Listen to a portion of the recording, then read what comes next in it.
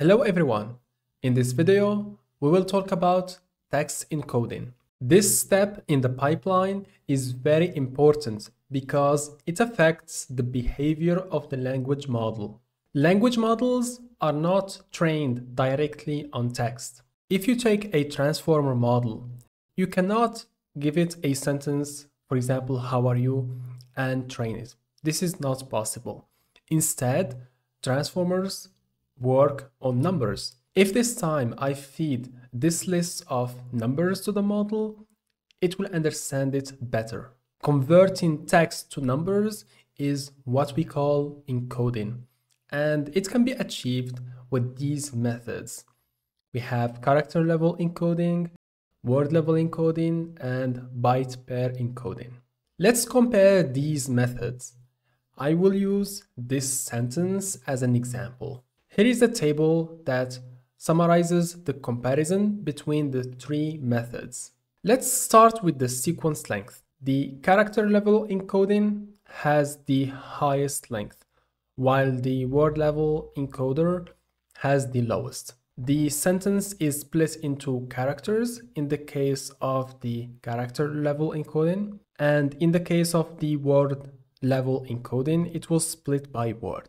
While the BPE algorithm divides the sentence in between. So here sometimes you will get words, sometimes you get subwords, etc. The vocabulary size is the number of tokens that you will extract from your dataset. These numbers will vary depending on your use case.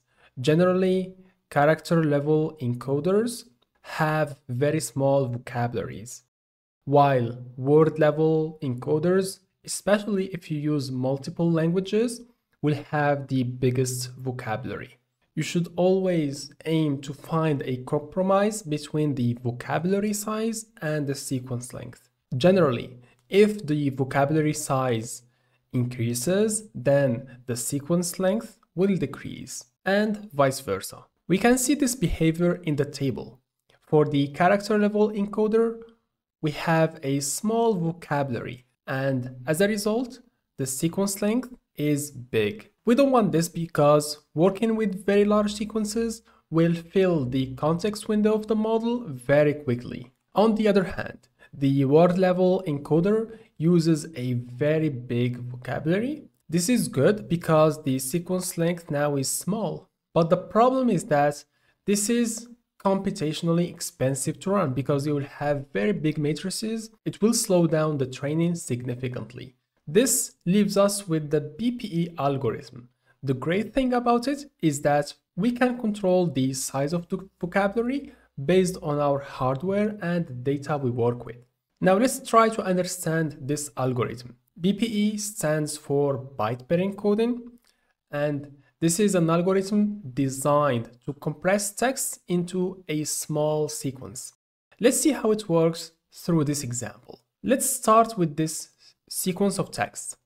The first step is to convert it to a list of bytes. After that, we compute the number of times each pair appears in the sequence. For example, 97,97, this pair occurs 4 times in this sequence. After computing the number of occurrences, we will try to find the max pair, and we will replace it with a new token. I chose 666 because it doesn't exist in the vocabulary.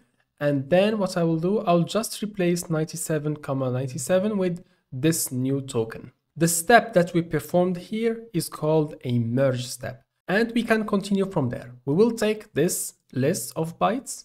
We will do the same thing. We will compute the number of occurrences.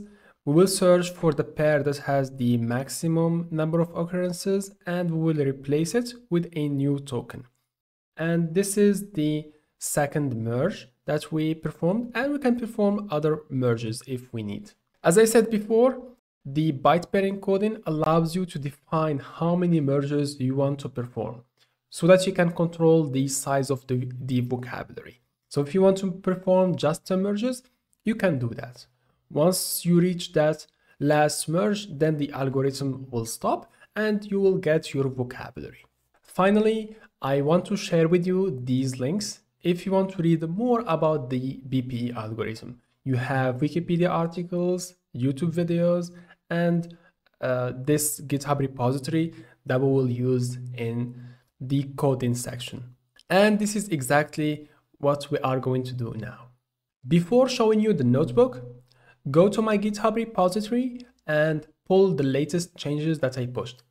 I am changing this repository regularly, so make sure that you have the latest changes.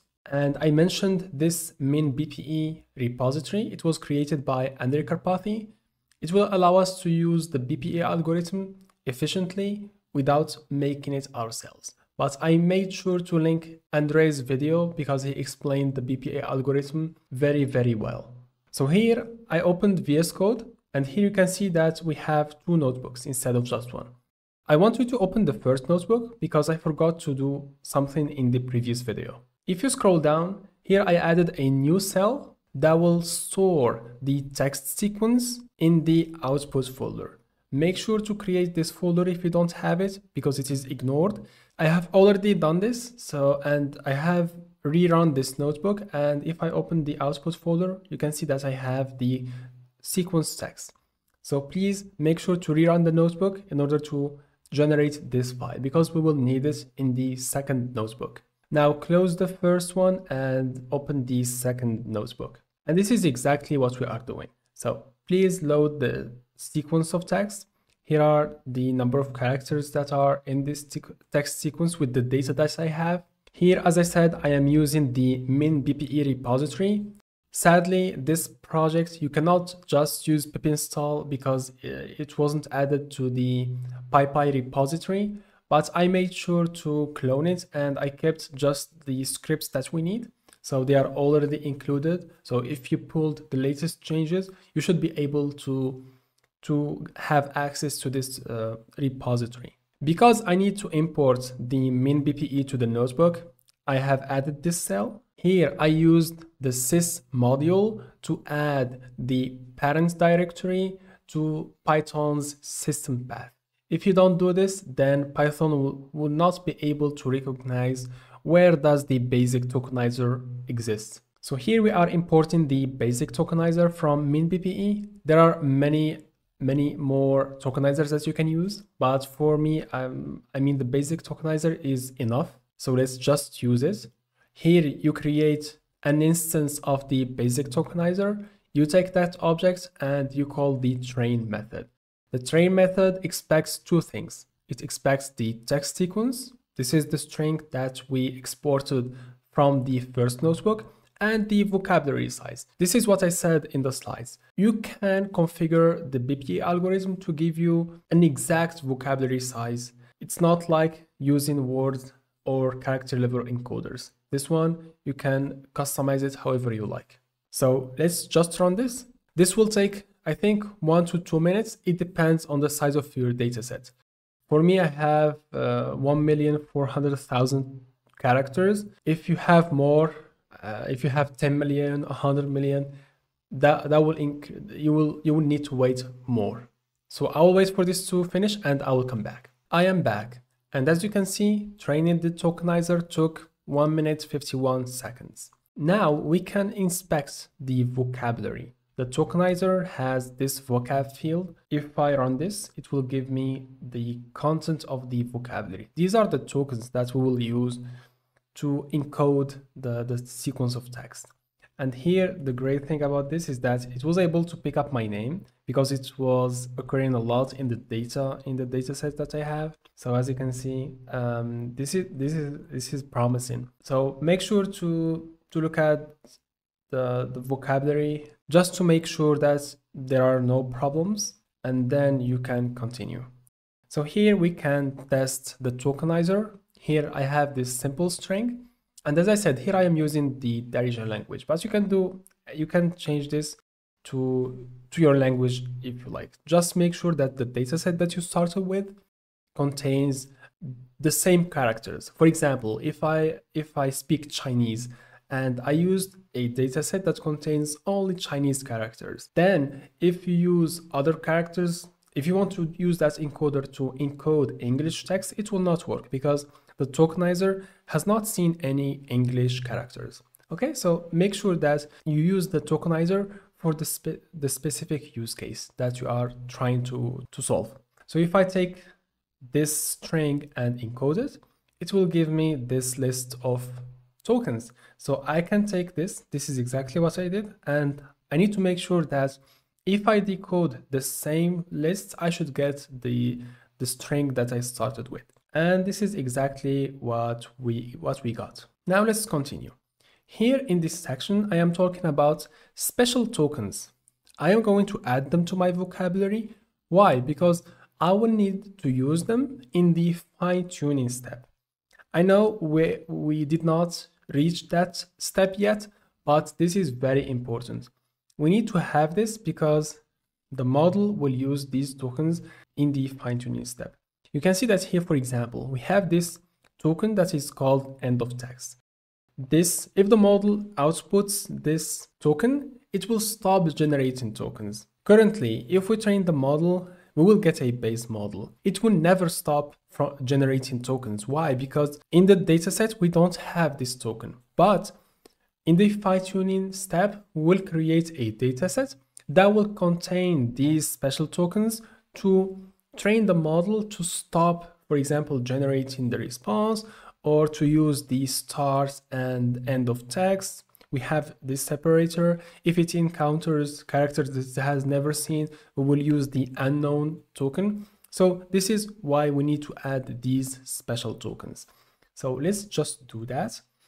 You can see that here you have this special tokens field from the tokenizer. We can basically just give it a dictionary, and we will make sure to save the tokenizer. This is the last step, so that we don't repeat these steps every single time. And here, what you can do, so you can take the tokenizer and encode the sequence text. I did that and I got 618,000 tokens. This is it's not that bad, but if we could add more, that will be even better. And this number, we are going to use this in the training and validation steps. If you are familiar with open source large language models, you will see that they were trained on a big chunk of the internet, and the training set contains trillions of tokens. But because this is a small project, I mean, having 618,000 tokens, it's not that bad. So when we start training the model, we will see if this is enough or not. The last step, as I said, is saving the model.